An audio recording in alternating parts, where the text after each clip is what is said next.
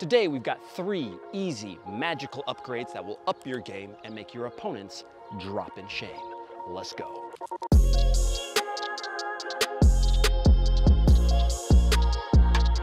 Your first touch will determine everything for you as a player. So this first point is going to make your first touch a little bit better. Oh wait, no, not a little, a lot, my friends, because the majority of us, when we don't concentrate on our first touch, you take a step, you receive the pass, and it's right up under you. You're stopped, you're frozen, okay? And as soon as that happens, the defender is gonna go like this, he's gonna be all over you, all of your teammates are gonna move, you're concentrating too much, and that's just not gonna work, all right? At the higher levels, you already have to know. Now, there is one thing that you can do always, and if you do this, it will help you. And that is to take your first touch out with a little bit of space in front of you. And you might think, that sounds easy. In theory, it sounds easy. It's another thing in practice completely, all right? So when you are taking your first touch, if you keep and press the ball out just enough, what it will do is immediately allow you to scan the field, see everything that's around you. It'll allow you to play a long pass. It'll allow you to start dribbling, all right? And if you're an attacking player, taking this first touch forward is the first rule in trying to beat someone one-on-one, which is you need to build up speed and momentum. So by taking this touch forward, you can then immediately attack the defender, put them on their back foot, and then go to goal, move, cross, do whatever it is. Like we said, this, in theory, it sounds easy, but you have to train every single one of the points here today. And you can do this with a wall, with a friend who's passing you the ball, and you immediately take that touch, and it means in all directions. It's not always gonna be in front of you. If you're a striker, yes, defender is here, take a touch out in front of you a little bit, and now you know what to do. If you're a midfielder, that's 360, guys. You play in the middle of the field, you've got to be able to take a touch left, right, whatever. Maybe you let the ball go and roll under you. All of these things need to be trained. It's not an overnight thing. But once you get it and understand it and make it a part of your game, it will change everything.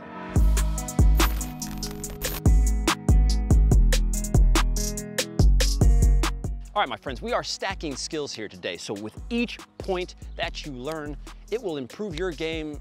So if I calculate that one, if I add that square root of turtle is 17.65%. That's right, my friends. We just told you about your first touch. Now, if you set yourself up very well and you're a striker, then you got to know you're trying to score. And this is what this point is about. Stop waiting for the perfect shot. Stop waiting for the perfect window, the perfect touch, all that stuff. It's very, very rare that it's always gonna set up for you exactly how you want it. And you will notice that the best strikers, they don't care about that at all. It's gonna bounce off their knee, off their face, whatever. I mean, guys, if you've seen some of Inzaghi's goals, who's one of my favorite strikers, this thing will bounce off everything. It'll bounce off the moon, come back down and hit him in the chest, goal, and before you know it, he's scored, all right? But he's not waiting for a perfect opportunity. And you guys need to know, even if you do take a bad touch and you're in front of goal, you gotta take that shot. Even if it doesn't look like, if there's a 20% chance that this shot might get through, well, guess what? How many goals have you seen that have been deflected? All right, so this point is for you whenever you are in front of goal. It doesn't mean you're not always looking for a pass and you're always doing that stuff. You have to balance this. You can't be the guy that's always taking the shots because pretty much no one's gonna pass you the ball. But more often than not, you'll notice Cristiano Ronaldo, Messi, all these guys that you know and love, guys, they take more shots than everybody. And the reason they do that is because they're not waiting for the perfect exact moment to score, they're creating it, okay? You wanna be the one that pulls the trigger. Be that guy. It's a mentality shift. And once you get it, all the goals are yours.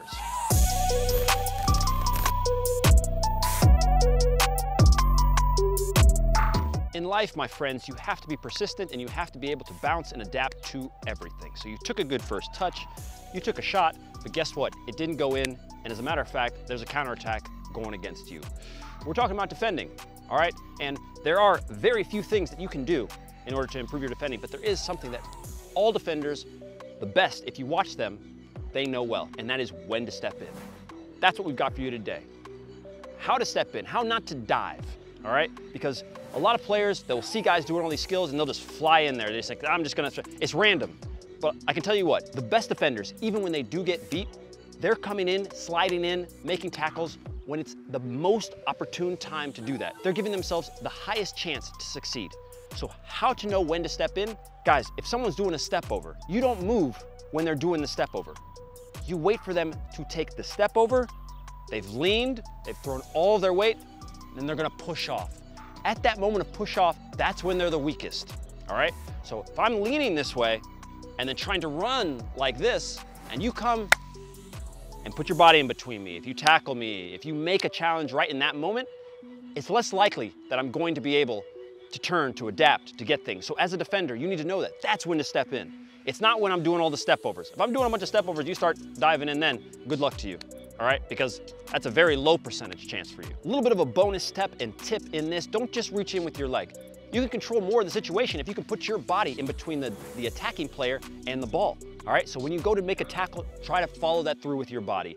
And on top of that, if you miss, if he beats you, do not give up. You will be surprised at the amount of times and the amount of tenacity that great defenders have, that they'll get beat once, twice, all right? Cut, nutmegged, and then guess what? At the end of the day, they didn't give up and they still took the ball, all right? So incorporate that into your game. And with all of these 3 points, you guys, if you can take them and put them in your game for real, you will change yourself. You will change the way you play and you'll have more fun on the field, which is the exact goal of us here at Unisport. See ya. All right, my friends, that is the vid. You know what to do. Leave us a like, comment down below, subscribe. And if you want these habits, these skills to be a real part of your game, watch this video over again and take a little bit of notes and understand, put them into your game, and we will see you guys later. Peace.